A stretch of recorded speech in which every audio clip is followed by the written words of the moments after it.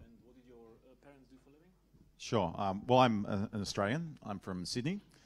You know, grew up most of my years in Australia.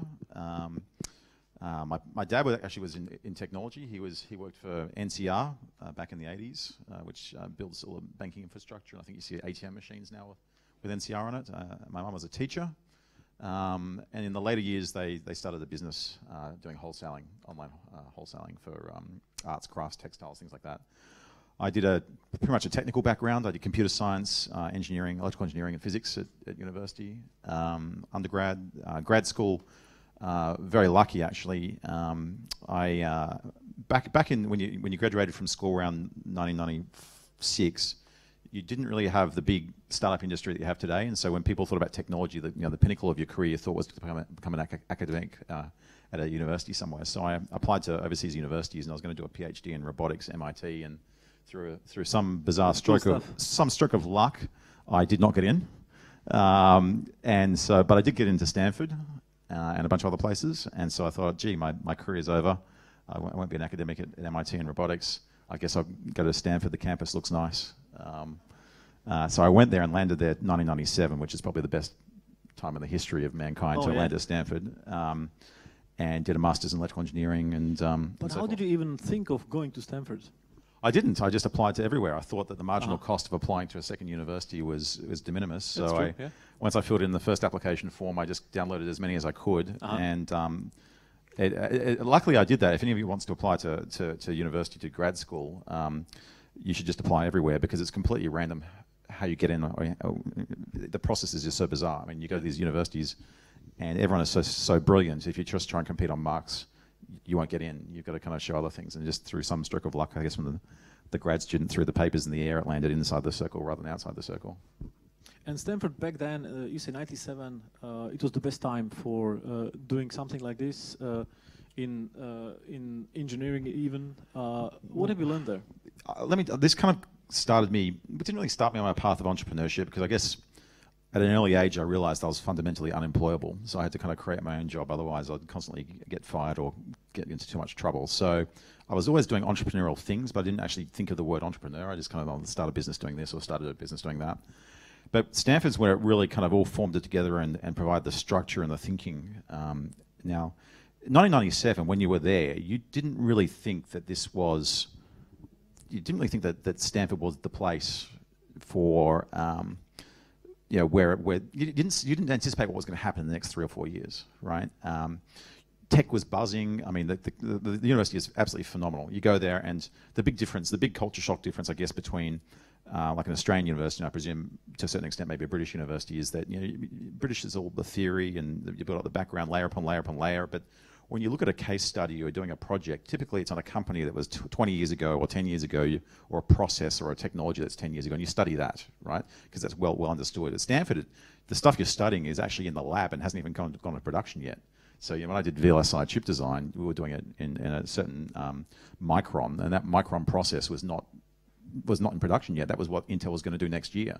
And that was really eye-opening. But I mean, the really big thing actually happened in one of my first classes, and this kind of ties into, I guess, to the entrepreneurship story and ultimately the freelancer story. Is you can pick your own classes. So you can do cheese making, you can do wine making, you can do all sorts of bizarre classes and kind of stitch them together into a major, right?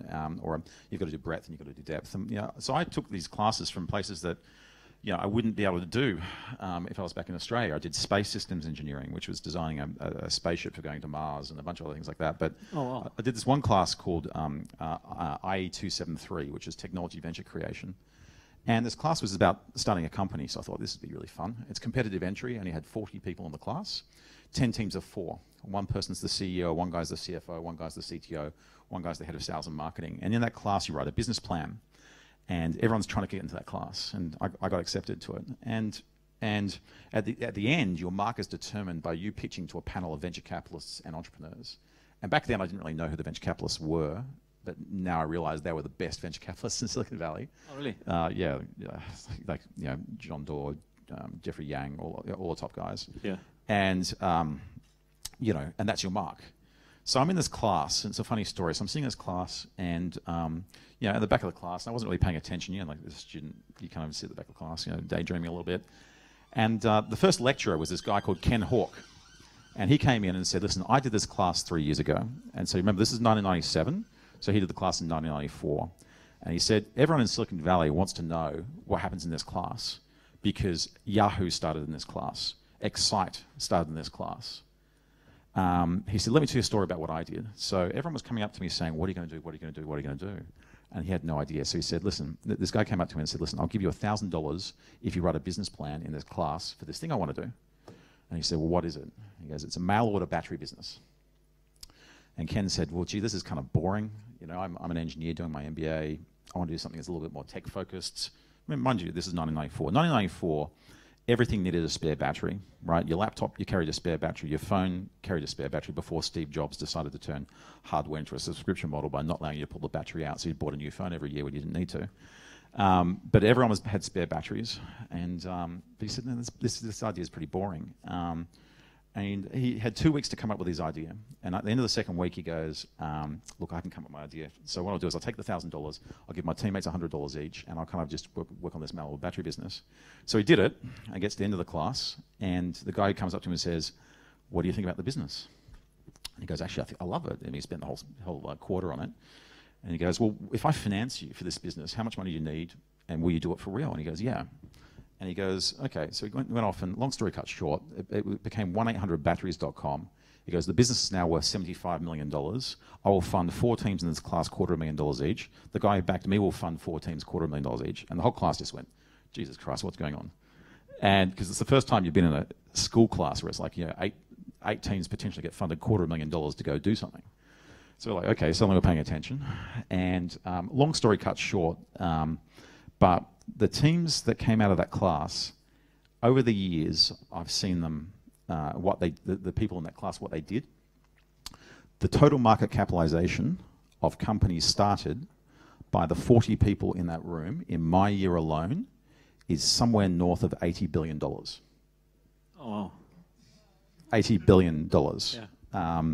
There was a guy in my class that came to me and said, Matt, you're doing a security course, because my depth was in security. You know, can you please look at the software for this thing I'm doing? It's for sharing money with your friends over the Palm Pilot. You beam out of the infrared port. You know, can you look at the security? And I looked at it and said, there's no security in this whatsoever. I said, aren't you worried about people ripping you off? He goes, it's for sharing money with your friends. If they're going to rip you off, they probably shouldn't be your friend. Yeah. And I said, this idea is retarded. It's not going to go anywhere. That was called Confinity, which then merged with X.com, became PayPal. Mm-hmm.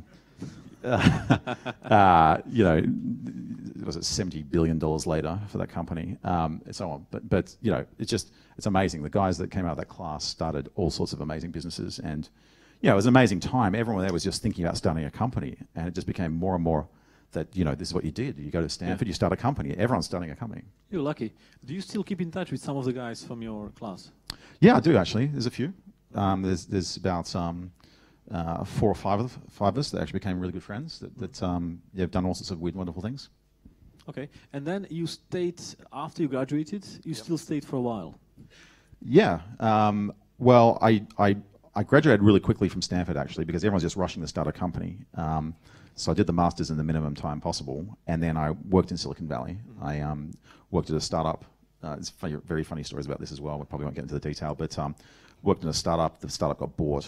It was crazy times back then. We were 22 people. We this is the bubble, right now? Well, the thing is, I have a very strong view about bubbles. Mm-hmm.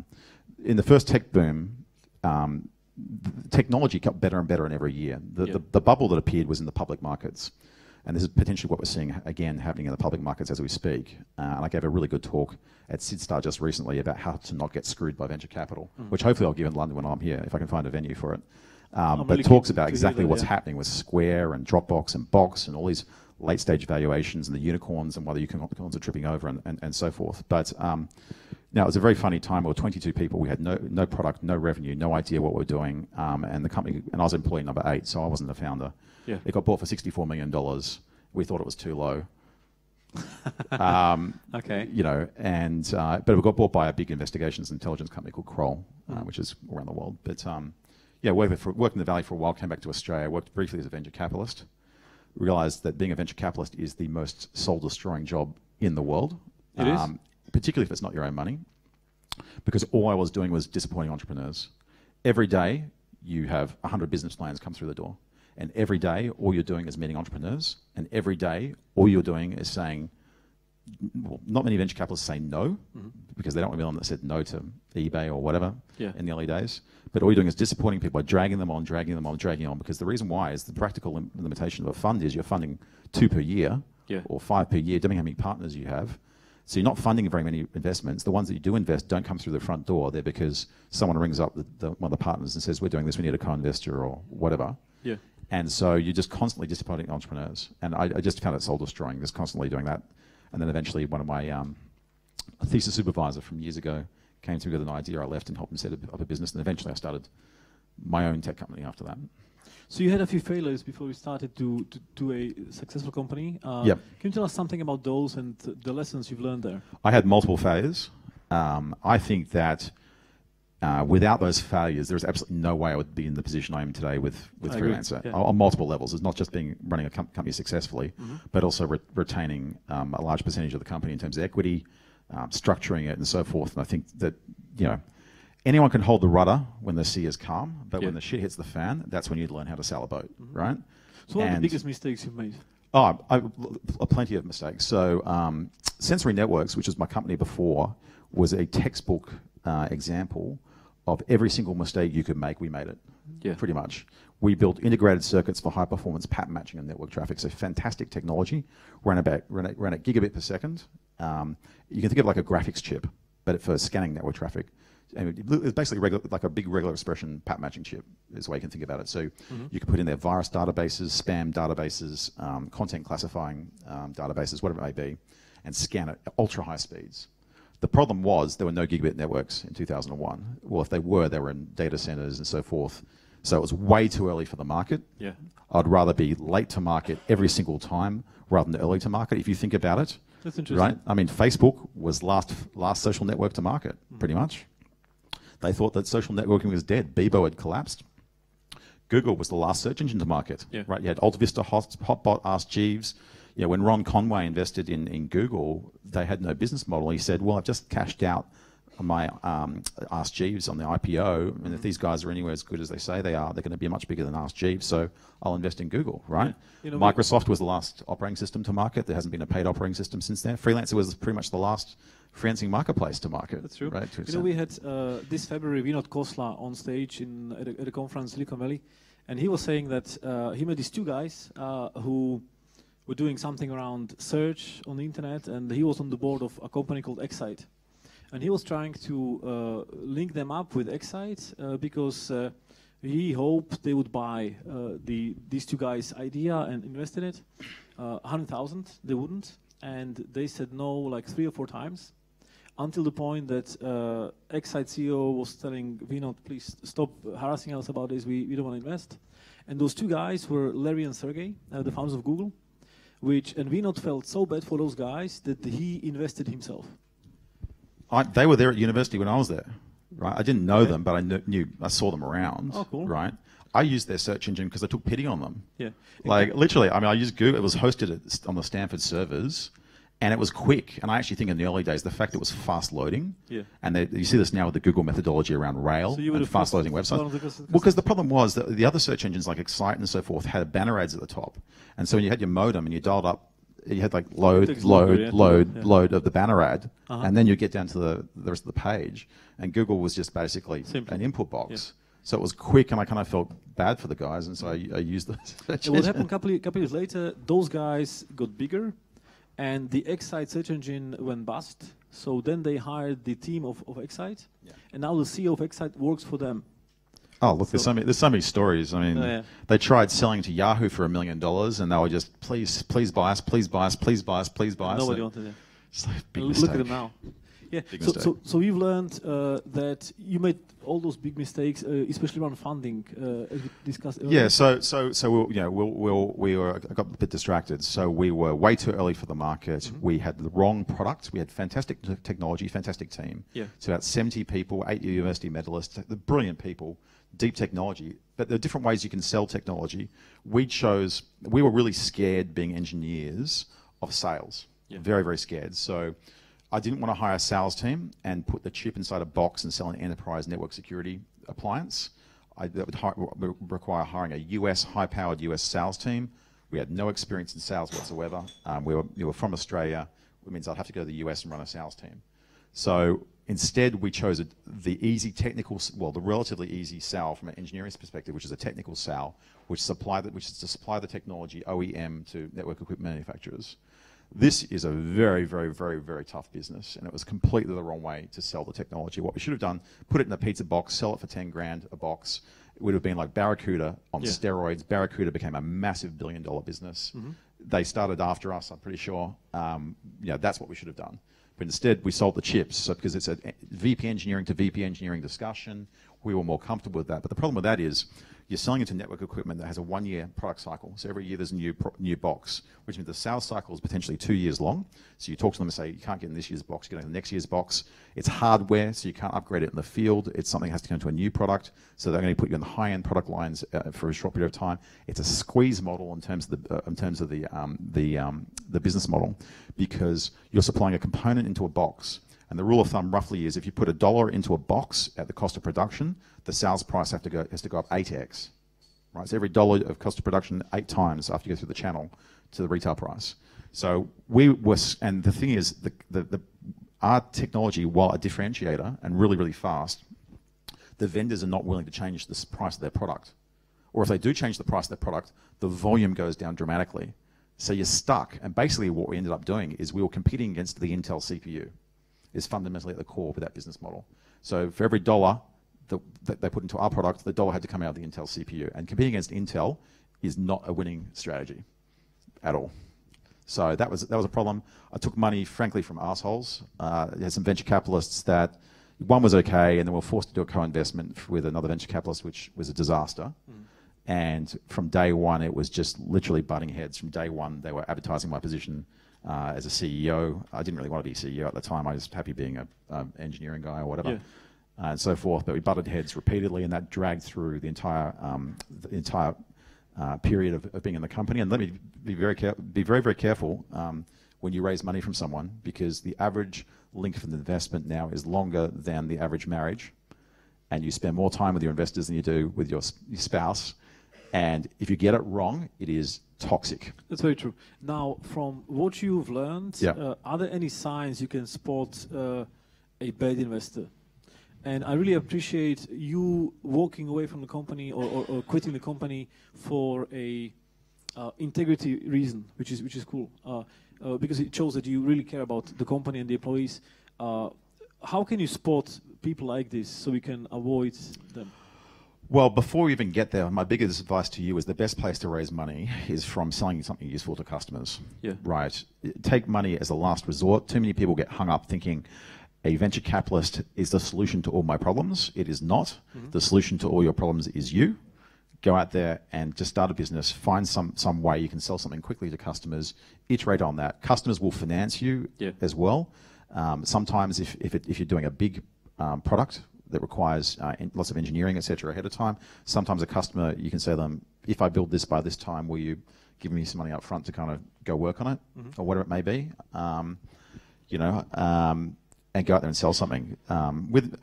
Taking money should be really as a last resort. You dilute your equity, you dilute your control, and so forth. And if you do take money, I always prefer to do it under a transparent regime, which such as, I pretty much bootstrapped the entire business of Freelancer. I took a little bit of money at the beginning to buy the first website, which I'll talk about probably later on, but no money was ever raised operationally to run the business. And then the first money we really took in was when we took the company public, which is an interesting story in itself. But when you're listed, it's one share, one vote. It's transparent. Everyone has the same rights and privileges. So at the beginning, your only investor was the customer. Well, I had one major investor who gave me the money to buy the first website, but after that was just the customer. Bootstrapping, yes. And some lessons with some audience members who are in the process of raising funding. What are some tips which you would share with them? I have a fantastic presentation, which I just gave. It's his start. Can you do like a 3-minute? Find some way to. Okay. Don't raise money from venture capitalists. If you do raise money from venture capitalists, make sure they've got operating experience. They've run companies before because they know it goes up and down, etc. Make sure you read every single line of the documentation that you sign. Too many people go, oh wow, I've got a term sheet, I've got to take it, and they just don't read the terms. Let me tell you, the valuation number that you get for your company, it doesn't matter what it is. It could be $100 billion. It could be whatever, right? If you don't read the terms will actually manufacture whatever the payoff is that the investors want. Yeah. So they can give you a $1 billion unicorn valuation if you want. That's fine. I'll just take it 2 or 3 times participating preferred liquidation preference, which means that if the company sells, unless it sells above a threshold, I take everything. Yeah. Like 100%. Would you prefer to have your own term sheet when you're negotiating a deal? I always did that. VCs are a little bit shocked when it happens, but that's what I did. Always control the paper in any negotiation you have, even if it's a contract. Never let the other party draft the documentation, because it's a lot easier for you to put whatever you want in that term sheet or whatever you want in that agreement, and let them do the red ink, because it's hard to send. Like psychologically, this is that power of the art of negotiation. One of the things is psychologically you're anchoring the deal with a certain structure. And it's very hard to red ink everything and reset everything without them going, no, use our term sheet or use our deal documentation. So I actually did that in the last you did? Some number of times with venture capitalists. I actually wrote the term sheet. You can find term sheets, just Google online, you can find a term sheet, just download them. It's a very good point. And so now you work as a venture capitalist, then you build this company, then you walked away. And what happened then? Well, I mean, this is a freelancer story, so this is kind of interesting. So I was, just briefly, I walked away from the company because the company wasn't really succeeding. It was doing about $2.5 million in revenue, I think, at the time. We had a bunch of venture capitalists. We had conflict at all levels. Just naturally, venture capital leads to conflict because you don't have one share, one vote. It's not all aligned. You have all these different rights and privileges. So I had old VCs who had been there for a long period of time that needed, under the mandate of their fund, to get a return quickly, so they had to sell. I had new VCs that wanted to build it up and build a big business. I had Australian VCs. I had American VCs who thought Australian VCs were hokey, and they were. I had corporate VCs. It was just so much conflict just because of the privileges and the rights that each of them had and the objectives they wanted to achieve. And then we had conflict with the management, right? Yeah. We were the kind of the collateral damage of everything. So I walked away after a disagreement about something. I won't get into the detail, but I was very disharmonious how I walked away. I walked away and said, well, if you're going to do that, this is going to be my $30 million MBA. And of course, they didn't like that very much. And so I walked out, and I had taken money from, I guess, 9 venture capitalists, can't remember the exact number. And I was pretty broken. This is like one of those, what they call a dark moment in entrepreneurship, where, I think Elon Musk says being an entrepreneur is like, crawling through broken glass with, on your hands and knees. Very true, yeah. 1 minute you're on top of the world, it's great, we signed the customer. Next minute, oh my God, it's fallen over, the website's crashed, whatever, someone quit on me, my founder quit, what the hell, what's he thinking? Next minute, wow, some revenue came in, that's great. Next minute, oh shit, there's a chargeback. Next minute, it's just every day, it's just like this, downs, right? Yeah. And until you get cash flow positive. Once you get cash flow positive, you can breathe a little bit, because when you're cash flow negative, every day there's that smell. What's that smell? It's the smell of burning money. And it's like, gee, how much money have I got left? How much time is it before I got to raise more money? How long is it going to, et cetera. And you're constantly stressed. And then you get a little bit of leeway when you're cash flow positive, because you can go, you know what?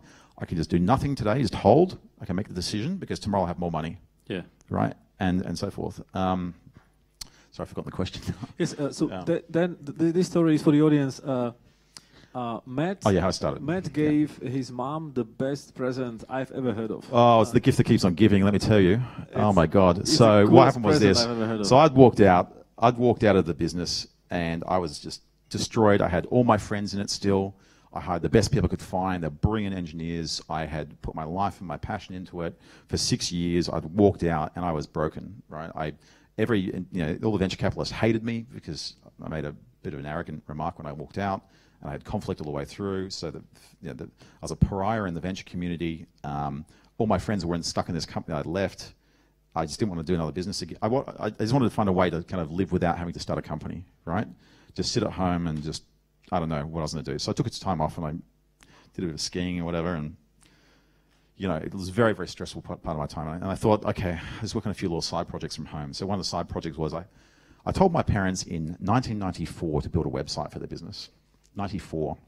It would have been like the first e-commerce site in the world, right?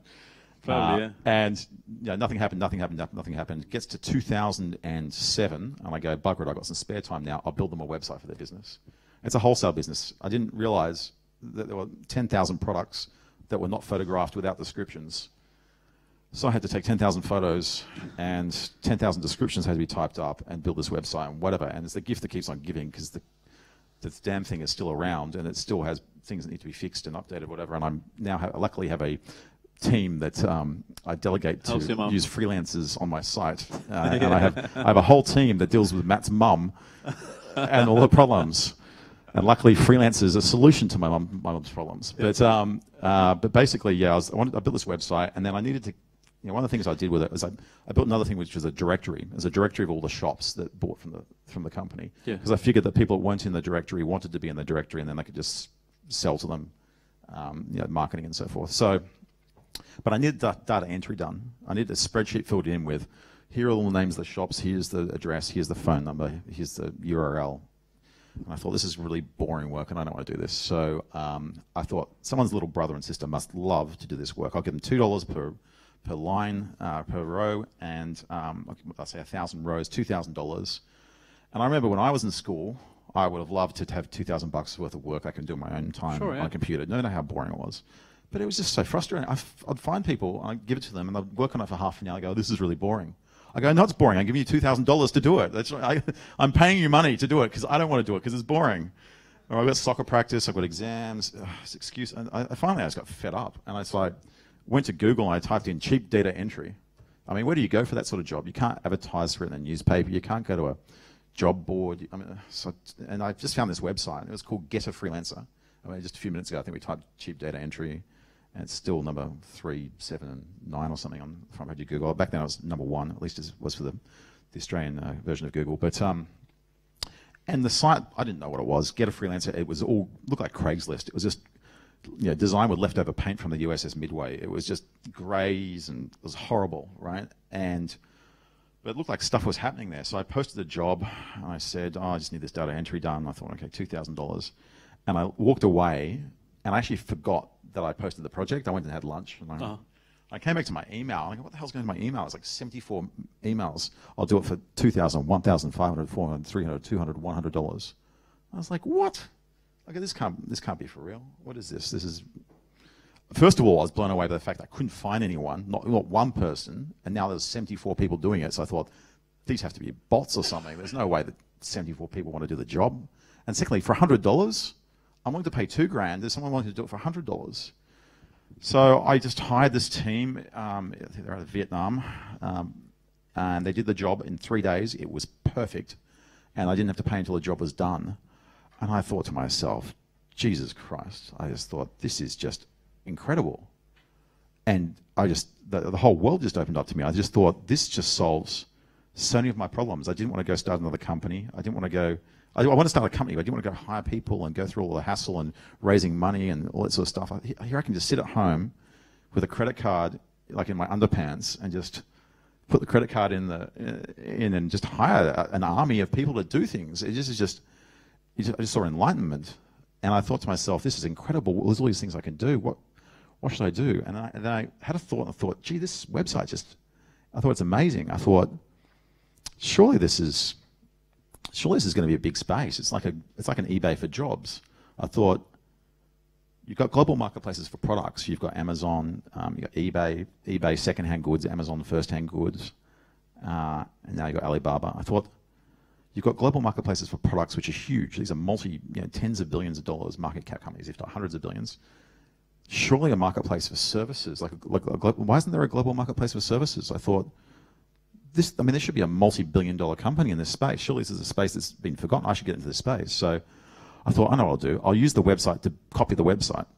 So I actually, it's a funny story. There's a meta story here as well. So I used Get a Freelancer to copy Get a Freelancer. I was doing the programming. I built my own website called BHere.TV. I was hiring freelancers to do the graphic design and all these other bits and pieces and market research. Off the website? Yeah, off the website to copy it. And I started a site called BHere.TV, and I got it going. I was testing out the business model, and I thought, okay, let's look at the little financials. And this is what I always do. I go, how do I make $1 million in revenue? What's the price have to be? How many units do I have to sell? Whatever, blah, blah. Yeah.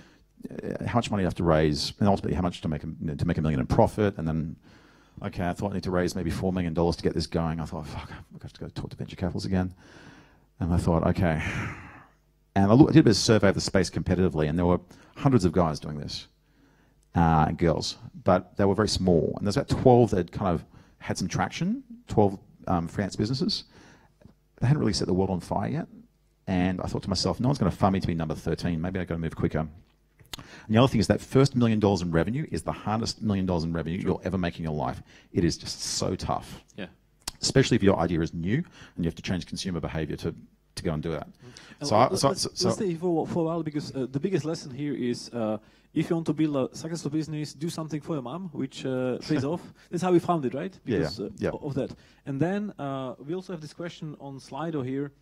How did you find your first customers, both developers and users? Yeah, so I cheated. So what happened was, at this point I said, no one's going to fund me to be number 13, so I've got to buy rather than build, and maybe someone will sell me a business. So I contacted all the guys in the space and I said, do you want to sell? All the ones without any institutional backing or any VCs in there. And about 4 or 5 said, yeah, we're interested. Ironically, the first site I used, Get a Freelancer, said we're interested as well in selling. We've got some people in due diligence already. They said they had 4 people. They actually had 6 companies in due diligence. I said, just send me the information. They sent it to me. And what impressed me about Get a Freelancer was it had more traffic than anyone else, because the guy who put it together killed it with SEO. He really knew SEO really, really, really well and dominated the space. So the way I found it, typing in cheap data entry, it was #1 in Google, was the way everyone else is finding it, through SEO, right? And so I started talking to him and negotiating with him, and I said, listen, how much do you want to sell it for? And the price was less than the amount of money I was going to go raise to start from scratch. And I thought, well, gee, this is a no-brainer. And I said, listen, and I thought, gee, how am I going to get the money, because everyone hates me in the venture community. So I said, listen, I'll get an option agreement in place. I'll give you the price you want in 45 days. If I don't give you the money in 45 days, I'll help you sell it to someone for twice the price. And so that's a win-win situation for him. Yeah. I went out there and it took a bit longer than 45 days, and he extended the contract and this, that, the other. But eventually I found Simon Clausen, who he's my major investor from the beginning. He put some money into the website. He sold his business to Symantec. He built PC Tools, which was Spyware Doctor, for those of you that remember. Yeah. He cashed out a whole bunch of money from that. I didn't actually think about how much money he had. I actually went to him and said, do you want to go on the board? Because I'm a team of 1. Being a founding team of 1 is impossible unless you've kind of done it before. Yeah. And even then it's impossible. And I said, I need to build some credibility around the company. I said, would you want to go on the board? Went to a few meetings with some... And how did you meet him? Well, we were trying to put his software on my chip. So he did anti-spyware software. We were trying to put it on the chip to demo it. And that never really happened. Well, it didn't really go anywhere. So I just knew him. I said, do you want to go on the board? You've had experience in consumer internet. He said, yeah, sure. And I took him to a few meetings, and the investors were more interested in him being an LP in their fund than they were in, what is this website, Bangladesh, what? Swedish. It was run by a guy living on a fish farm in Vanuatu. It's like, what is this? It looks like Craigslist. It looks terrible. And I'd like to buy Craigslist, by the way. Huge opportunity there.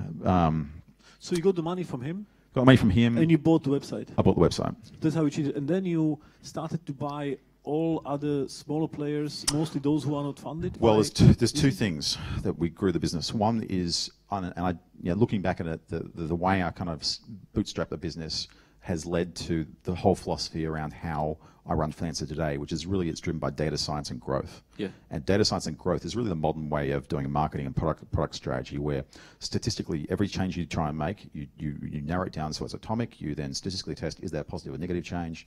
And then if it's good, we keep doing that. If it's bad, we regress. So you always test? Well, back then I was doing it in a really rough sort of way, but that's the philosophy, is just process of continual improvement every day. Just try and make a change, make a change, make a change. And now we've got that down to a complete science and art form. And the team, I think, is probably one of the best in the world for growth. All the talks from Sid Start, we've got Will Halim, who's my growth guy, phenomenal guy. Listen to his talk, will blow you away.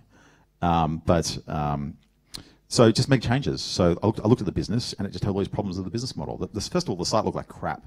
So I called up my friend who's a designer in New York, graphic designer. I said, listen, can you just come up with a template, and I'll do the coding. I'll reskin the site. And at the time, this company had 500,000 users. It had one customer service agent in the Philippines who worked the graveyard shift, had 3 people in the Ukraine doing customer support and programming.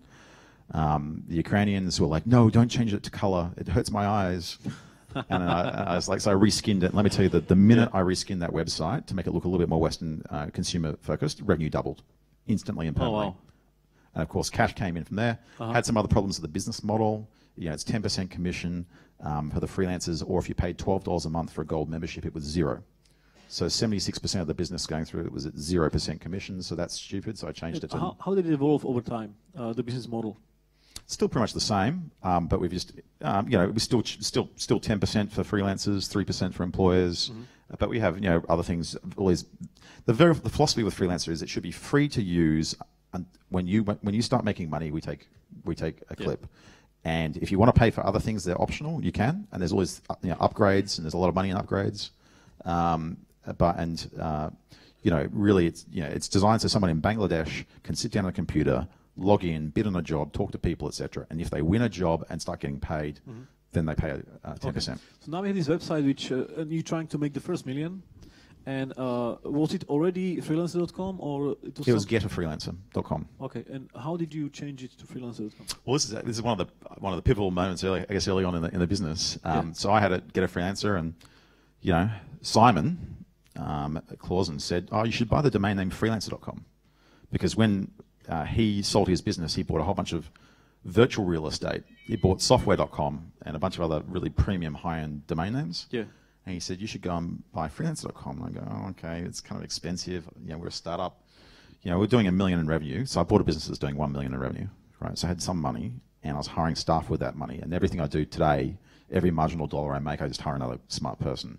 Yeah. That's headcount, rent, and that's it. There's no capex in this business. So I said, I don't really, why do I need a different domain name? Shakespeare said, a rose is by any other name still a rose, right? I thought, when I go to someone in the street and I go, who do you work for? And I work for Get a Freelancer. Oh, I get it. It's Get a Freelancer, right? I get it.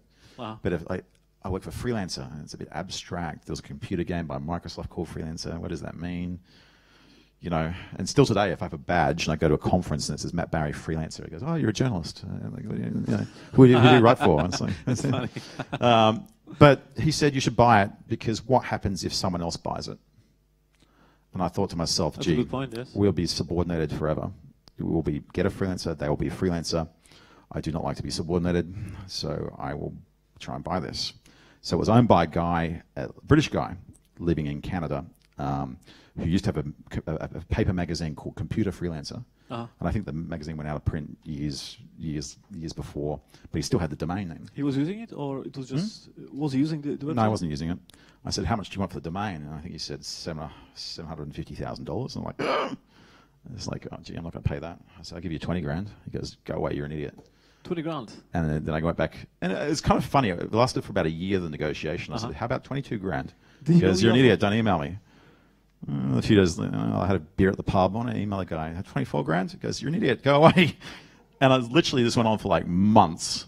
I have the email chain. It's like 26 grand. It's like, stop calling, stop messaging me. Like, you're an idiot, right? And it just went on and on and on and on and on and on and on.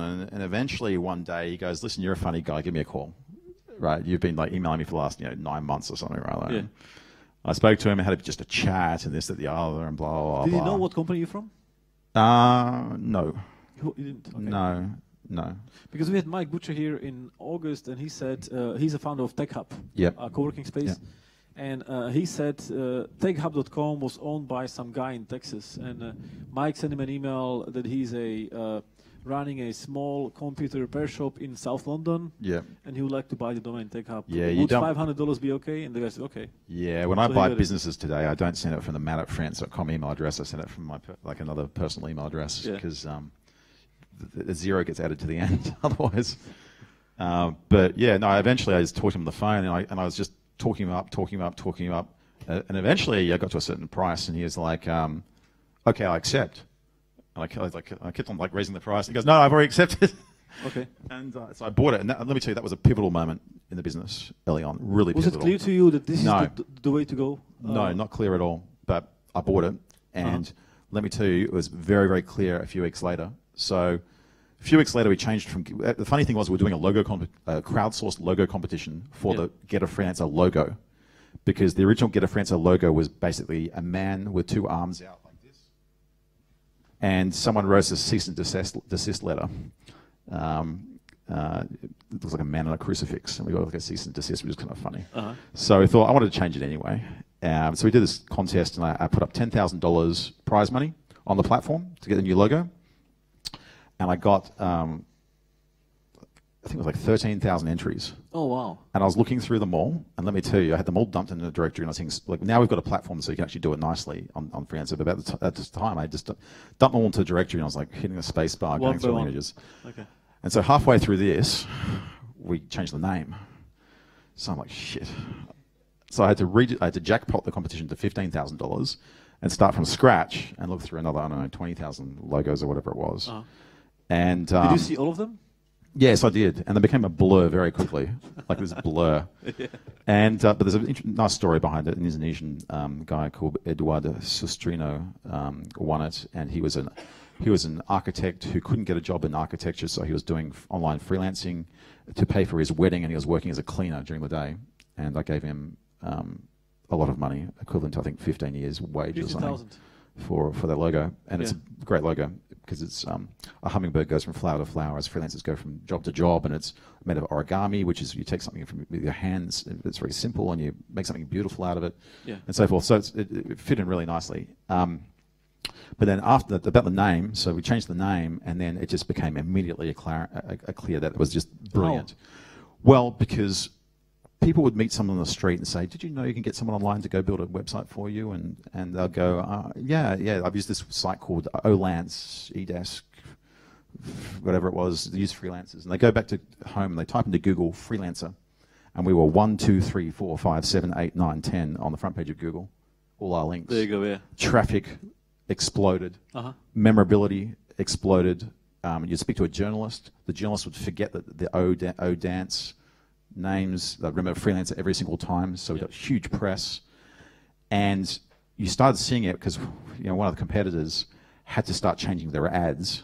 Well, but two of the major competitors stopped using the word freelancer. One started using the word contractor, because every time they use the word freelancer, it just drives more traffic to us. But my mother thinks contractors build bridges, right? So it's very confusing. And then there's a tax classification for contractors, right? So that got them into trouble. So eventually they had to change back to freelancer. And then one of the companies had to say that their name equals freelance, because their name was a riff on I won't say which one it was, but so they actually said blah blah equals freelance. And so I knew at that point, I thought, this is genius, because we've suddenly subordinated the brands of all the other guys. Plus we've got the SEO boost, the PR boost, the memorability boost, and that was one of the pivotal early points in the business. And so I highly recommend, if you think about starting a company, if you can find that premium domain name, get it. Yeah. And it doesn't matter if it costs a fortune, because you'll be able to resell it down the track if it doesn't work out. But the value of domain name, and I know now because we just bought a business called escrow.com, where pretty much all the world's domain names have transacted, $2.7 billion worth of domain names. And I looked through the database, and they're all there. Well done, right? Yeah. So your smart moves were, you bought a company which was already existing, 500,000 users. You then started thinking smartly about the name. Freelancer, SEO was great. Now, what are the hard parts of getting the first $1 million of revenue? Well, we already had the first $1 million. So the business had $1 million of revenue, 1.1 million when I bought it. So that was me being partially being impatient and not wanting to do it from scratch. Yeah. So once I had that, it really became an optimization problem, right? And let me tell you, any business, once you're stuck in $1 million in revenue, and you have traffic, you can start doing these things like A/B tests. If you have no traffic, it's really hard to do an A/B test that's statistically significant, because you've got no traffic. True. Yeah. Right? So you can start pulling levers and knobs. Should I put a button here? Should I change the navigation menu item here? Whatever. You can start testing that stuff. And the more you do that, the more rapidly you do that, the more you get these little upticks. And right now, today, if I checked in our online dashboard, you would have probably 30 or 40 A/B tests running, a lot of them will fail, probably most of them will fail, but you can maybe grind out 2% in the funnel here, 3%, 1% in the funnel there. It adds up over time. It adds, and if you have it's just, you just have this process where you just constantly just testing new things, grinding things out, mapping the funnel. So you guys know what the funnel is? The conversion funnel. Traffic goes to signups, goes to posted projects, goes to qualified projects, goes to first qualified good bid, awarded, accepted, completed, paid in full, repeat. Right? All your businesses will have funnels, and for different products, there'll be different product funnels, and you just focus rigorously on just where is the fat in that funnel, how can you grind that out, run tests constantly. There's a great new thing, concept that's come out recently. We do this quite aggressively, called growth sprints. And there's a tool, Sean Ellis, who's one of the fantastic guys in growth. He's got a tool called Canvas, plug for Sean Ellis, which you should use, and it's for mapping out your growth sprints. And what you do is you sit down and you run for, say, a week. You sit down and you brainstorm in the morning of the first day a whole backlog of things you want to try, and these tests that you want to try, they have to be things you can complete that day, right? Not multi-day, but that day. Little tests here or there, and you try and do a certain number per day, say 3 tests per day, and have them shipped, right? And you prioritize them by ICE, I-C-E. What's the impact going to be, do you think, out of 10? What's the confidence of your judgment about things like impact? And what's the effort? So impact, confidence, and effort. You rank it, you prioritize it, you do these growth sprints, and you push it out. And just grinding away at it, you just see phenomenal results. Interesting. We have some questions on Slido. Guys, if you want to ask your questions on Slido, you just go to sli.do on your mobile, use the hashtag startupgrind, and just ask away. A question here is, what is the most unusual project that was completed on freelancer.com? Oh my God, every year, the crazy stuff that happens is just out of control. It's kind of like, you see projects like this now that are kind of almost routine. It's like, we want to reverse engineer a boat in Norway. Can we fly someone to Norway? So the team would fly someone from Spain to Norway to reverse engineer a boat. There was there's a guy in a swamp in Africa on a satellite phone researching the pygmy hippopotamus and wanted a poster done for that. And he literally said, "I am in the swamp right now. I need the poster." And got a poster for that. There was I probably shouldn't mention this one. There's a kid that water ballooned his friend's house and wanted to get a team of people water ballooning it. So he was sitting out the window saying, I know if you're doing it or not, because I see you water ballooning through the window. We don't encourage that. Okay. There was a prisoner in jail. He wrote me a letter, and there was a typed letter, and he said, "My name is so-and-so, I'm prisoner ID, whatever." He goes, I write books on prison education.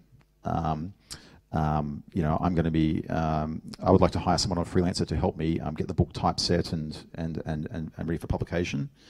And I'm going to be. Can I basically post you letters, and can you publish them for me?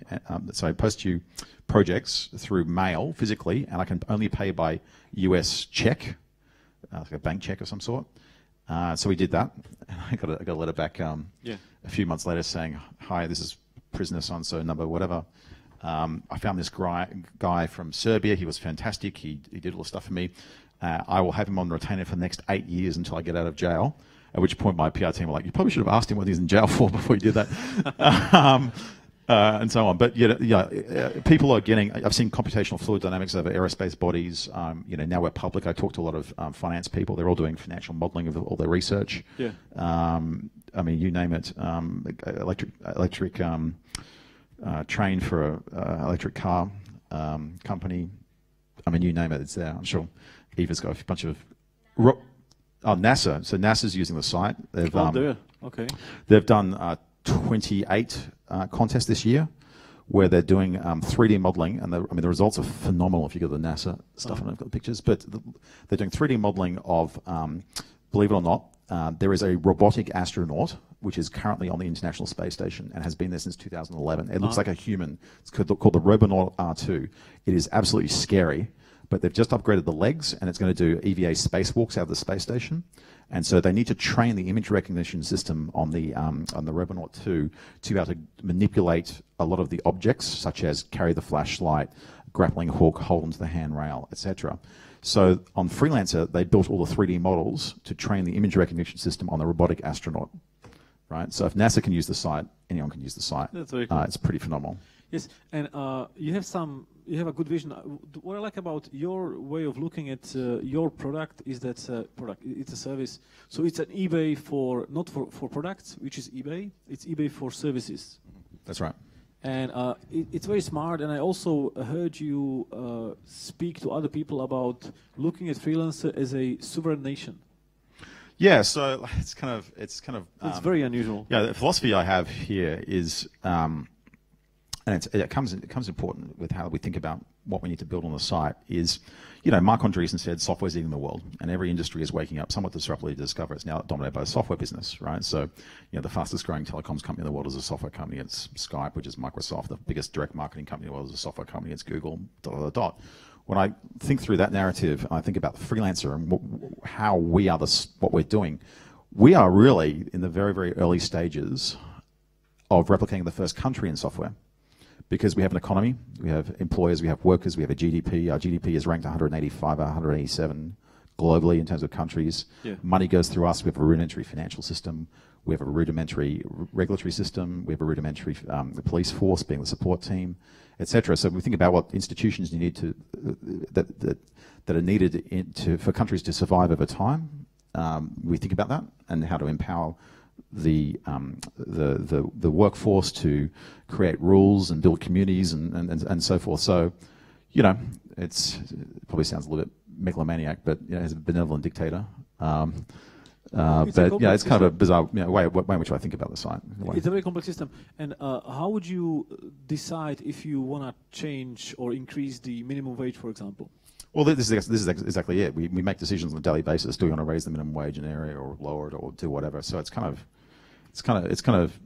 interesting from that perspective. I mean, ultimately, a lot of the stuff we do is really crowdsourced. So a lot of the policing of the site, a lot of the rules and the regulations and the reporting comes from a very active community who will say, we think this is right, this is wrong, and they'll tell us straight away. And every little bit of content on the site has a little button you can click and give us feedback or report something and so forth. So that's a lot of the secret sauce behind growing the business is actually to use the site to build the site in multiple different levels. When you're hiring a team, how do you decide who stays employed on a full permanent basis versus contractors or freelancers? Yeah, so I always believe that the core competency you have, you should always own that 100% and keep that. So for us, that's our growth team, that's our engineering, the bulk of our engineering. But everything else you can potentially be outsourced. So we use hundreds and hundreds of freelancers all the time. I use them. I have a corporate development guy that I pay $6 an hour in the Philippines that finds me acquisition opportunities, and I've given him a structure. I've given him an algorithm and a structure, and he goes out there and he fills in a spreadsheet, and I've filled it in with a big dump of candidates. I'm talking close to it's in hundreds of thousands of candidates. I won't tell you how I've got that list. And he goes there and annotates it all. Is this publicly? Is it a public company? Is it a private company? Is it venture backed? How much money has been raised? How big is it? What revenue is it doing? And he sits there and just fills it in. And then, there's certain things I've told him I like and what I don't like, and he will annotate that. And $6 an hour. We have a PR person who is phenomenal.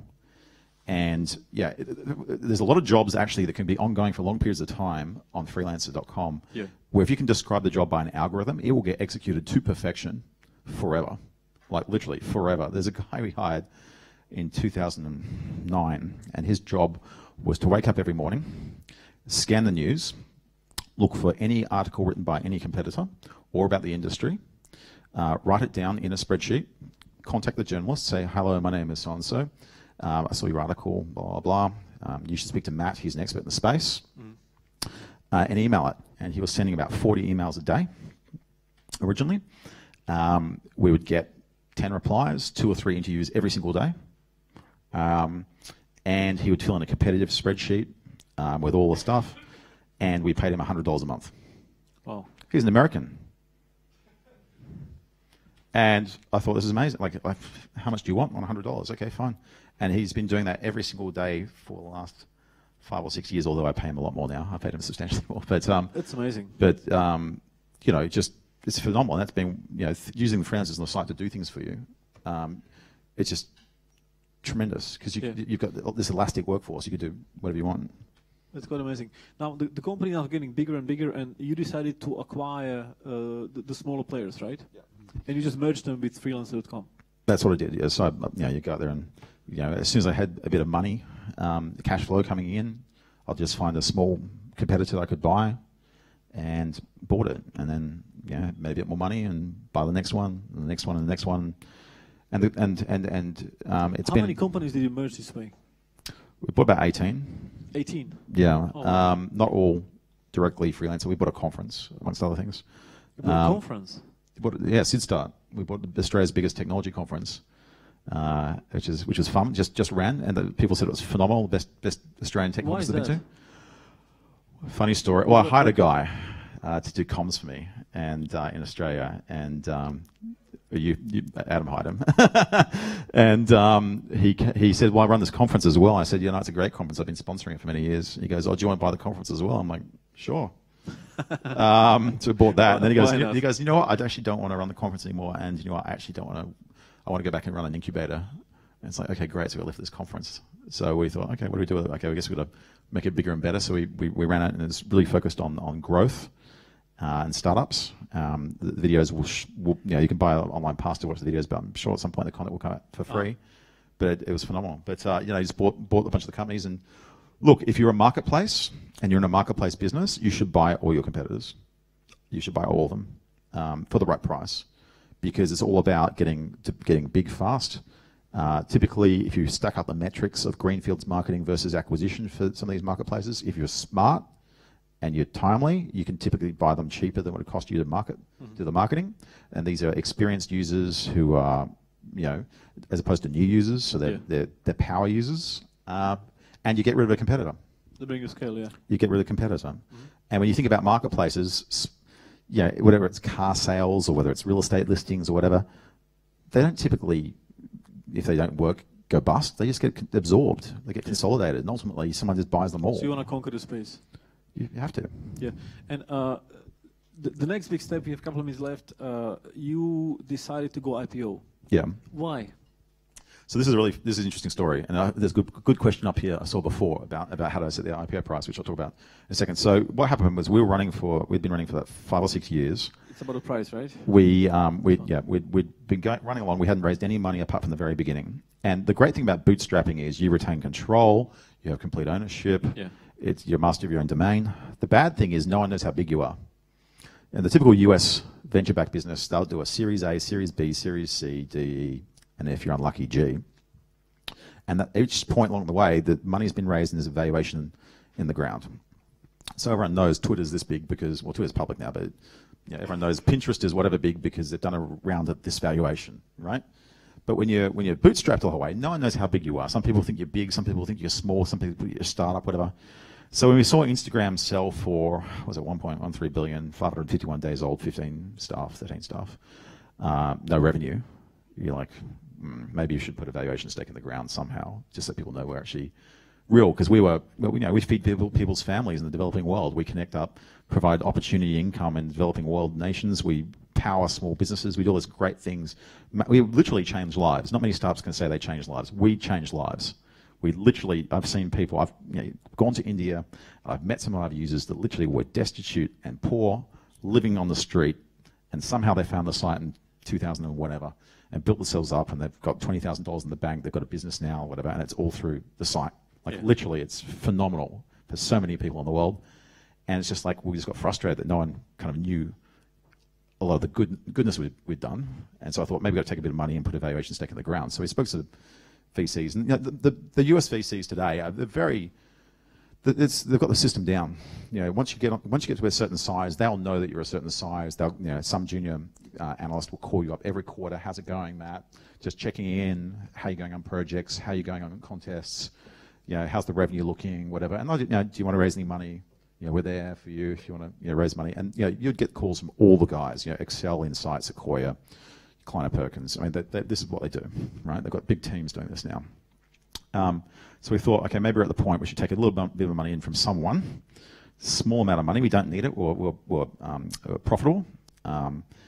Just to put a valuation stake in the ground. So we got a few term sheets. We talked a few of them up, got to a certain price. We thought, okay, maybe we'll take something around this. And then someone came to me and said, Matt, I write a lot of stuff about technology policy in Australia. I get a lot of media just talking about how we should change the way we govern the country and whatever. I get a lot of press. And they said to me, look, mate, you've always talked about the ASX being the future of financing technology businesses in Australia because the venture capital industry is stillborn. And the ASX has done really, really well. It's the fourth biggest equity capital market in the world. It's as big as NASDAQ, right, for equity. But it's in resources, mining and oil and gas and so forth. And you've always said it's phenomenal because if you were an early stage mining company with a few drill holes in the ground or maybe just a PowerPoint presentation, you go raise a few $1 million. It's easy. You write a business plan. It's a prospectus, basically. You put it out there, you raise money. And the Australian public will fund it. They fund risky businesses all the time. Or if you're Rio Tinto or BHP, you can go raise $1 billion. There's a deep equity market, right? True. I said we should do it in tech. Why aren't you IPOing Freelancer? I thought to myself, gee, haven't really thought about it. And Xero had listed, which is a New Zealand company. Yeah. And they at the time had a market cap of about $2 billion. And their revenue growth rate was identical to ours, but they were about 1.5 years ahead of us. And I thought, gee, I would actually have a fraction of that valuation. And just as we decided to go public, all this good stuff happened. We got a takeover offer for $400 million. Came out of the woodwork.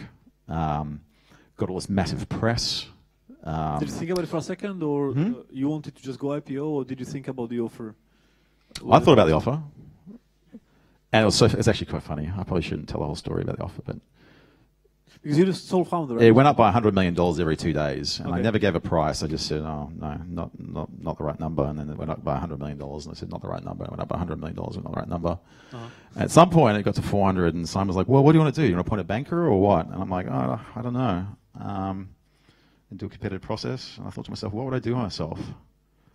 And I had a friend who was wealthy and itinerant, and he'd call me up on Tuesdays and say, "What are you doing?" I said, "I'm working." It's 11 o'clock. It's tennis Tuesdays. I'll be like, "I'm working." And then Thursday I get a phone call. "Matt, what are you doing?" "It's tennis Thursdays." And I thought, gee, I don't want to be this guy. He's so annoying. He's always out in the boat and, playing tennis. I thought, gee, I wouldn't do that. I'd probably start another business like Freelancer.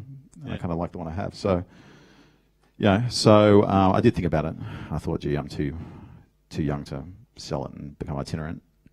So I thought, gee, look, I'm on a rocket ship. Why would you get off a rocket ship while it's still going up? So anyway, decided to list it, and all this good stuff happened. And when you wanted to list, was Sydney just the first choice, or did you think about other exchanges? Oh, look, we've thought about the US. I mean, we're probably too small for the US. It's a lot more complicated, a lot more expensive. Yeah. The ASX is actually phenomenal for listing tech companies. The thing about listing is you write your own valuation of the prospectus. So you say, this is the valuation. You don't have to go there and beg money from venture capitalists and argue about a valuation. You write it into the prospectus. Either it will get funded or it won't get funded. There's a tech company at the moment in Australia with no revenue. It's got about $800 million market cap. Right? Pre-money. Like, it's $300,000 in revenue. Oh, wow. It's about $800 million market cap. Right? I have a friend of mine, Anthony, who is helping companies going IPO. And he keeps telling me all these cases where Silicon Valley-based companies are coming to Sydney.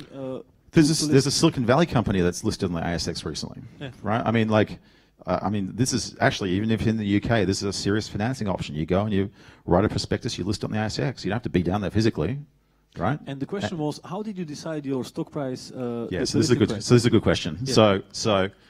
So we thought, well, what price do you list it at? And you want to make sure that when you list a company, it goes up. Because that first day, it's kind of retarded, but if the stock goes down, people think it's a failed IPO, right? And so you need to go up. The question is, how much up do you want it to go? And the rule of thumb is it has to go up by 15%. Yeah. If it's less than 15%, it's no good. If it's tough, up at 15%, it's successful. This is really strange. So you're like, okay, how do I make sure it goes up? Okay, and I was a bit unsure. I had a takeover offer for 400. I thought, well, I can't list it at 400 because takeover is at 400 and people think that's a takeover offer, so that's at a premium, so it's going to be less than 400. Well, I just listed at half that, listed at 200, right? But we'll take the minimum amount we can possibly take, which is 7.5%. It's tiny bit of stock.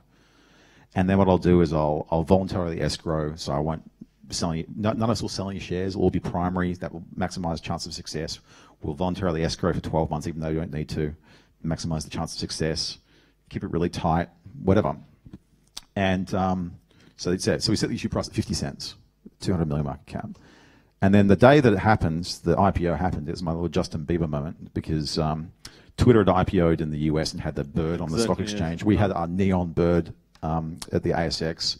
The media was all over it. This was just there's like 50 media at the thing, the cameras flashing everywhere. It was literally Justin Bieber moment. And I was on stage, and they said, when you ring the bell, it's a physical bell. It says, make sure you ring it hard, because the last person up there was a little Japanese guy, and he couldn't really hear the bell, so just ring it hard. So I'm there trying to figure out where the stock price is, because it's 50 cents, right? And you're thinking 15% premium, like looking for 60, 70 cents, 80 cents. And all I saw was this 2.50. I go, what's that? And they go, that's the stock price. Ring the bell. So I rang the bell and I broke it. I ripped the donger off the bell and I held it up. Of course, the media went crazy. Yeah. It was the front page of all the newspapers. It's a good PR stunt. Elmer from the stock exchange proclaimed, this is what new technology does to old technology. Yeah. Framed it. We're hanging in the office now. Everyone went absolutely batshit crazy. Yeah. Market cap was over $1 billion. It's crazy 24 hours. And today the price is quite volatile, isn't it? Yeah, so of course, when the stock goes up 520% in 10 minutes, you expect a bit of a roller coaster and people take profits. So it went 50 cents, $2.60, down to $1, back to $1.65, and now it's about $1.80 or so, which is great. So now the valuation is roughly $600 million, $800 million?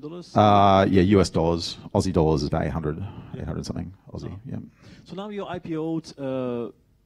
Do you feel comfortable, or do you still want to conquer the world? And, phenomenal. We're in a phenomenal position right now. The company is executing fantastically well. Revenue is accelerating. We've basically bought all the competitors, apart from one, major one, which merged in response to us going public. We just bought a business called escrow.com. Hands up if any of you have used escrow.com before. A couple? Okay. This is the place where if you want to sell or buy anything of value on the internet, this is the place you go. If you wanted to sell your car, you wouldn't sell your car using PayPal. There's chargebacks, there's reversals, there's buyer protection, all sorts of stuff. You go to escrow.com, you sell your car, right? You sell paintings, jewelry, domain names, websites, whatever it may be. $2.7 billion in transaction volume through it today. It was started by Fidelity 16 years ago. Put $50 million in it years ago. Last year did $320 million in transaction volume. Literally, if you buy and sell a website or domain name, this is the place to go. Okay. Right? And so if freelance.com is like Alibaba, is escrow like Alipay? Absolutely. So for a long time, I've been trying to figure out how to enter the payment space. There's a lot of reasons competitively why marketplaces need to own their payments businesses. I mean, eBay had PayPal. It's going to be a complete disaster for eBay splitting it off. I think it'd be great for shareholders of probably both of the companies, but ultimately PayPal. I'm pretty sure PayPal will sell to Apple pretty quickly. I believe there's a tax thing in PayPal right now where it's got to be 12 months on the market before it can be the tax benefit can be realized. Yeah. But the minute that goes off, if I am correct, I could be wrong, that would be snapped up in a nanosecond, and that would be a multi-way bid between Google, Facebook, Apple, but ultimately that's going to make Apple Pay work. So you bought your own PayPal, basically? Yeah, we bought our own PayPal. Yeah. Amazon's got Amazon Payments, Alibaba, Alipay, I mean, you name it. You have to own that. Otherwise, you can get, there's a whole bunch of value add. You can also get screwed if you don't own it. Yeah. Do you want me to tell that story about that? Sure, quickly, yeah. When Facebook went into Brazil, they had no penetration. It was Orkut. Orkut was a Google product. It went sideways because a Brazilian engineer, I think, added some friends, and it just exploded in Portuguese content. And the Americans would go there, what is this? It's Portuguese. Go away. So they became huge in Brazil. And then, so when Facebook entered, they had no penetration, but inside Orkut there was a company called Vostu. And Vostu was a gaming company. It was one-to-one with Zynga. Like the games were identical. In fact, there's a lawsuit about how identical the games were. And which is ironic, given Zynga's got the games from everywhere else. But when I went to enter, the payments processor for Vostu, can't remember exactly what happened with the Facebook board or whatever, something happened with the payments processor, and they got all the payment information. And let me tell you, when you've got the payments processor, you've got better information on the customer than potentially the store does. Right? You go to Facebook, you type in Mickey Mouse as your name, but when you put your credit card in, it has your name, your billing address, your date of birth, it's got everything, right? So they had all this customer data, and then they took that and they just aggressively marketed saying, hey, well, don't go to Vostu, go to Facebook, they'll give you free credit to play the same game you were playing yesterday. Right? Very smart way of entering the market, yeah. Matt, I want to take some questions from the audience. Before we do that, a few questions on you. I'm not sure if the audience knows that you have 200,000 followers on LinkedIn. I didn't even know that until today. And you were one of the first very early influencers, right? Yeah, so when they started, LinkedIn started this influencer program as they became more of a publishing platform. They wanted to get high quality content, so they reached out to 100 people, and I was quite honored to be one of the first 100. They had like Barack Obama, Deepak Chopra, David Cameron, Richard Branson, and me. And the funny thing was at the beginning is that when you go to view my profile, it was like, other profiles viewed by the same people was Richard Branson and Barack Obama, and you go to my page. So that was pretty cool. But yeah, I use it for writing essays. I haven't written so many lately, but about technology and how to grow your business. There's a lot of problems that entrepreneurs have. There's a lot of content out there, but a lot of the content out there is about either really early stage, how to grow a business, or really late stage, how to manage a multinational. There's not a lot of content about how do I manage a board? How do I put together a board? How do I remunerate a board member? What should I pay a chairman? Right? How do I not screw up an employee stock plan? How do I, all that sort of stuff that I write about that I think people find quite valuable. So you run this country called Freelancer, and you also teach at the University of Sydney. I did for 15 years, and then I resigned in frustration last year. You did? Why is that? Well, the universities, basically, the model is deprecated, right? So you go to university and you do this structured set of courses, and you go through this structured program, etc. And it's being disintermediated now by online education. So Udacity, Coursera, you guys probably all know the Sebastian Thriller story. I'd love to learn from you as an entrepreneur professor. Yeah, well, when I get around to it, I'll put my content online. So I copied that class I told you about from Stanford. I copied that class. I taught cryptography for 15 years, but I also copied that class. And so I put people through the whole, how to build a startup and go through all the, competitive strategy, go-to-market strategy, all that sort of stuff. Yeah. Do you mentor? Not very many people. I don't have much spare time, but it depends for the right opportunity. Who is your mentor, or who are your mentors? I had some great guys early on that were phenomenal in my career. Alan Little, Bill Barty, George Foster. These were my independent directors in my last company, and they taught me so much about how to run a business and how to get things done. So I owe them a lot. Okay. Now let's go to the audience for some questions. Let's take several ones because we're running out of time, but this is important. So please stand up and tell us which you want to ask. My question's about the government space. My background's in politics and government, and I've seen a lot of waste and inefficiencies in bureaucracies. And as governments look now with a smaller tax base, lower demographics in Western countries, how much work are you doing or targeting governments to do governing and, say, legislating and lawmaking through a freelance model? We do very little. I do get invited to speak on policy a lot of this, that, the other, but we do very little in government, and we do very little in enterprise. We deliberately do not do enterprise. But government is starting to adopt us and use us and think about using. I mean, obviously NASA, which is a government body, they were blown away when they did the first contest. The guy who runs the program came back to me and said, "This is the crack that will feed my crack addiction." The reason why is the way I get government people all the time emailing me saying, "I just use your platform, and let me tell you how blown away I am. I'm from the government of Victoria or whatever, and the way I had to use to get things done, like I want a website to be built just for some simple program we're doing. I'd have to write the job specification. I'd have to advertise internally first, then put it out externally." Get a room, get a key card, get a computer set up for them, etc. Have a full-time role under a contract maybe for 3 months, 6 months, 9 months, whatever it is. and it would take me, a year to get this something done, and it would cost me this much money. He goes, I used your website for the first time last week. It cost me $50, and it was done in 3 days. And he is like, Jesus Christ, if I could just tell the government, you need to be using this site. But it's the same reason why we don't pitch to enterprise. We don't go to enterprise and say, use Freelancer. And the reason why is we had these conversations years ago. You go meet Deutsche Bank or whoever it may be, and you say, have you heard about freelancing? They go, this is amazing. It's collaborative economy. It's crowdsourcing. It's the future. Clearly the future. Deutsche Bank, whoever should be all over this. Let's go have a meeting. So you have a meeting. And the stakeholders come in. There's the VP of HR, VP of Legal, VP of Compliance. Where's this job going? Pakistan. Have you done drug testing? No. Have you done background testing? No. Well, they go and think about it, and they go, well, look, we love the concept. Is there some way that we can just get a white label version of your platform and using our existing network of suppliers and just put them on your platform? And the answer is no, because that's just your enterprise offering at that point, and I'm still scared of running a sales team, so I don't want to do that. So. Hi, my name is Rutger. I wanted to ask you, you see a lot of sort of freelancer platforms come up, and they're much more vertically integrated, or they're much more focused on a specific niche. How does it impact your business? What do you think of their business models? Yeah, I mean, they come and go all the time, every week, particularly in graphic design. Every week another graphic designer comes with a new graphic design marketplace. The problem is it's in our space, which is the consumer marketplace space, it's winner takes all. So the buyer's going to go where the sellers are, the sellers want to go where the buyers are. I mean, eBay's number one in products. Who's number two?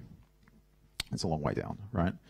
The problem is that you don't get volume so at the moment, the sites that are out there that competing against us that we haven't bought are mainly geographically focused, or they're vertically focused in industry. So, 3 German marketplaces, 2 Japanese marketplaces, 4 Russian marketplaces. There's graphic design marketplaces. There's legal services marketplaces, and so forth.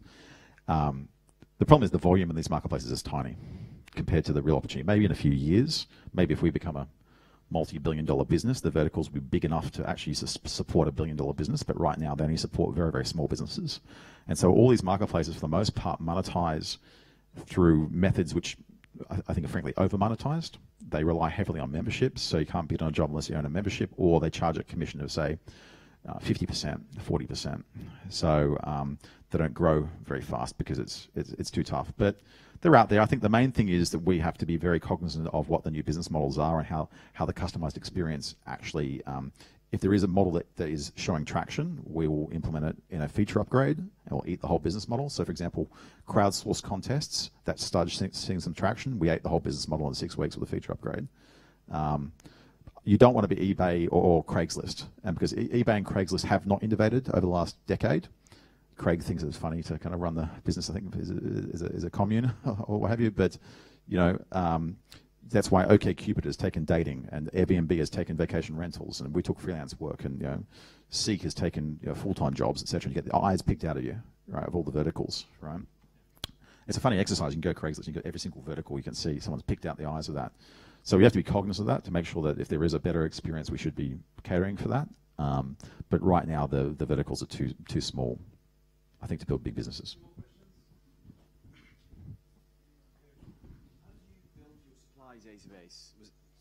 How did you build your supply database in developing countries, for instance? How did you go out there where you didn't even know if they had internet access and suddenly just grab them? We have done pretty much zero marketing in the developing world, yet we're like number 20 in Bangladesh, number 50 in Pakistan, number 100, I think, in India. A lot of that happens. I know people say word of mouth, and a lot of time they say word of mouth is it's a euphemism for I don't know, or I don't want to tell you.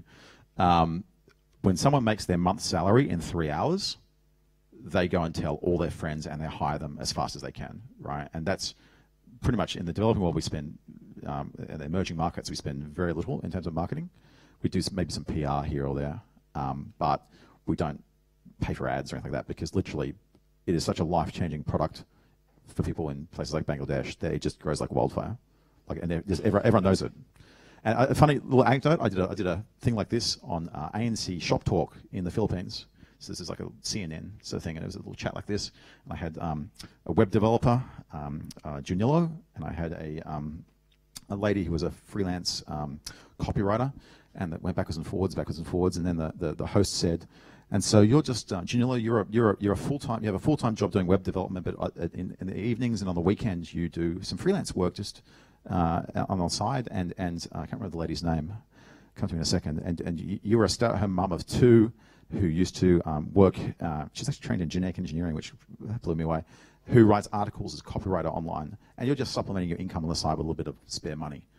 And they said, oh no, everybody in the Philippines knows you make more money being a freelancer than you do in your full-time job, right? And the presenter was like, what? Yeah, we make like 5 times the income from the part-time job than we make from the full-time job, or 10 times, right? And we just, well, do you know, why do you go to work? He goes, because I get lonely at home.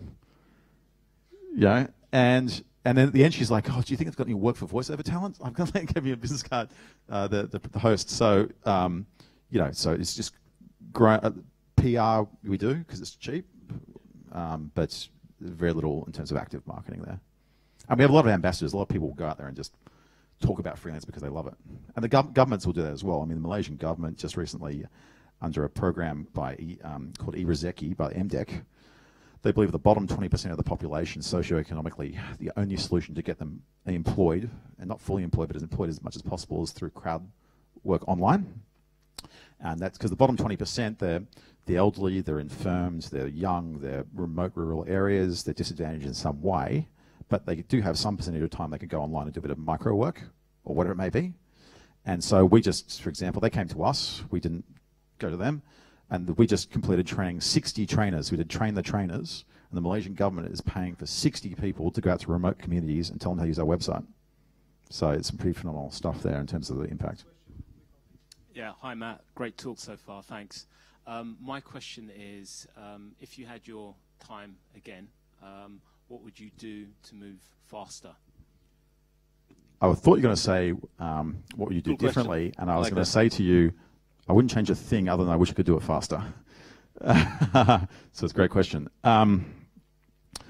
Look, every day I think to myself, I wake up and all these ideas I want to implement.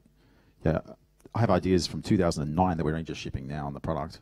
It's, I think I would probably have formula, I think realistically, the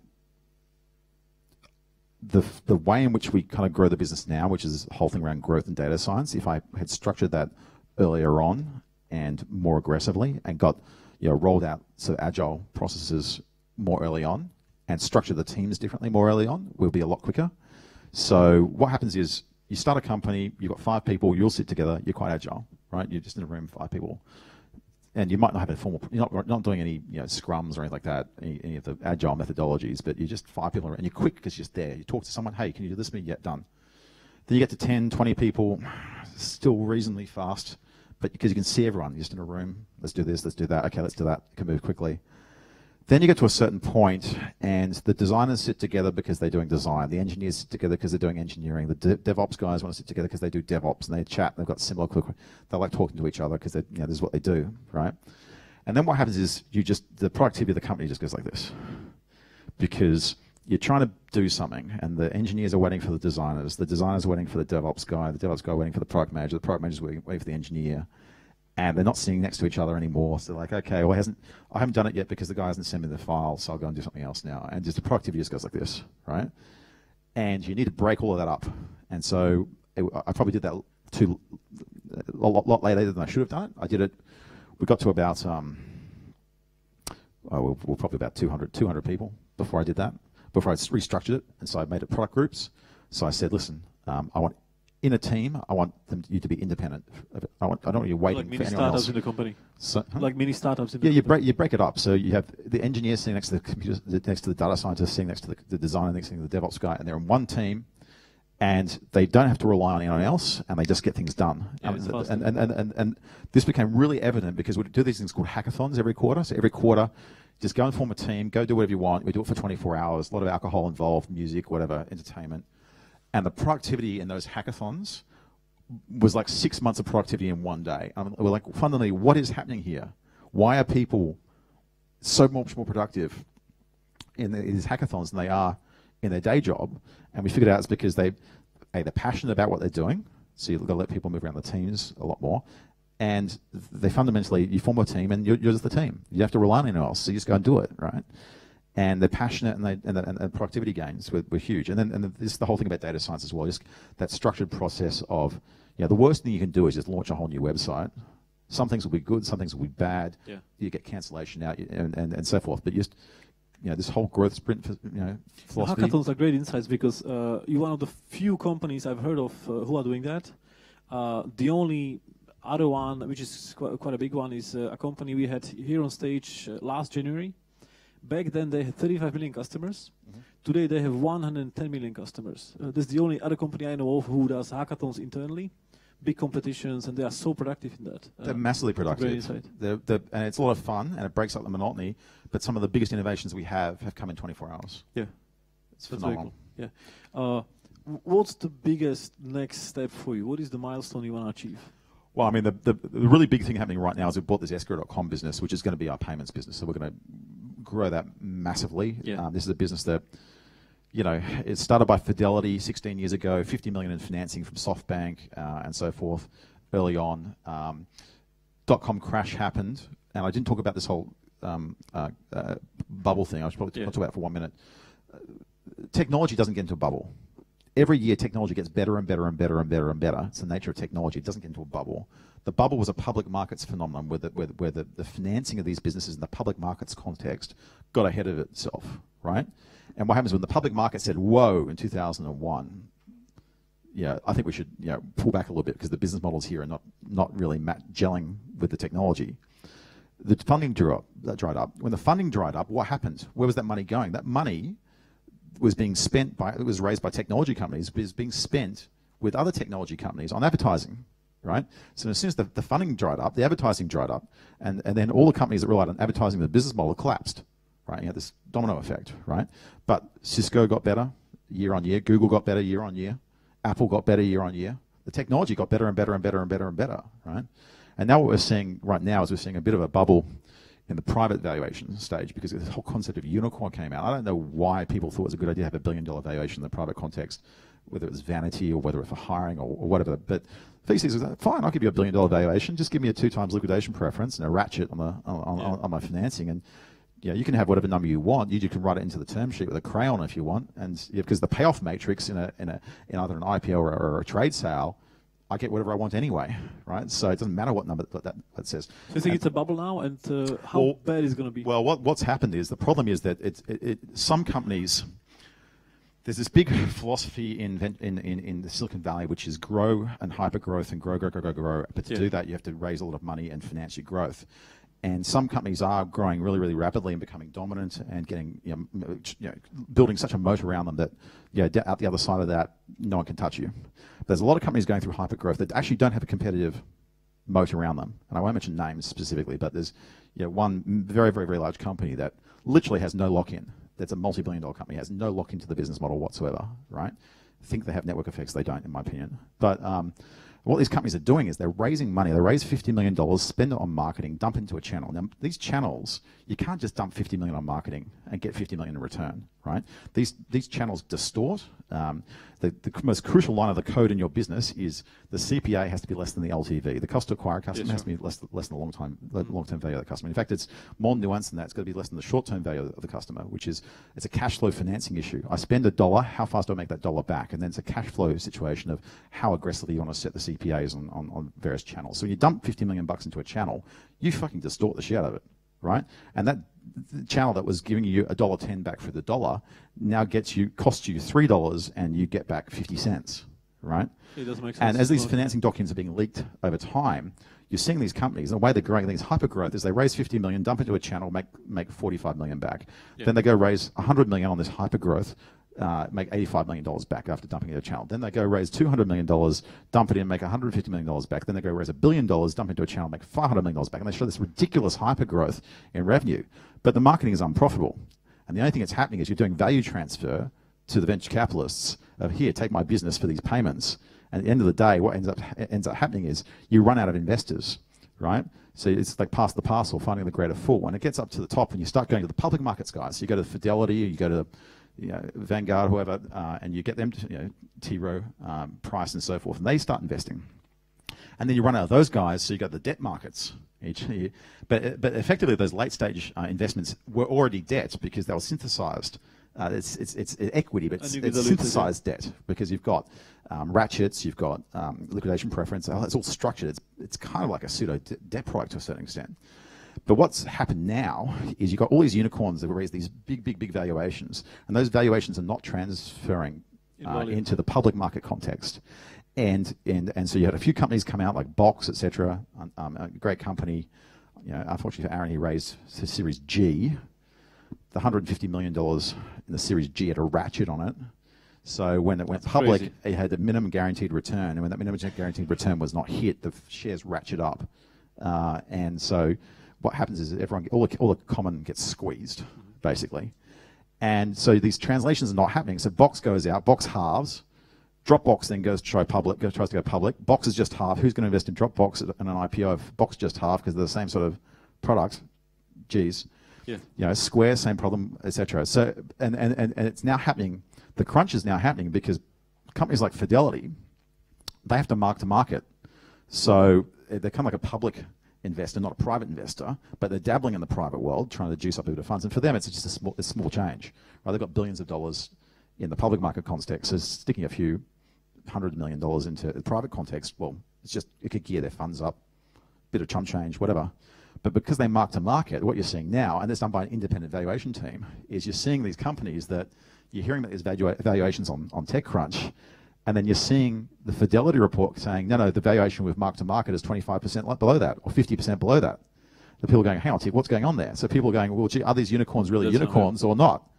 Right? And there's stumbling, exiting those businesses into the public markets world because the public market world is now a bit skeptical, and that's why you see Square came out, was going to be priced between $11 and $13, got priced. That was Square interrupting. That was quite vicious. You're seeing it's priced between $11 and $13. Comes out at $9, but the last investors in got a ratchet up to $18. So when the company went public, even though it was the lower end of the valuation, the last guys got ratcheted to $18, which got double the number of shares. And then the really unfortunate thing is the IPO popped 60%. So even though they doubled the shares and it was below the valuation, the share price popped back into the valuation range on the. So the guys who are making out like bandits are the late stage guys, and the guys are getting screwed are all the staff and all the common.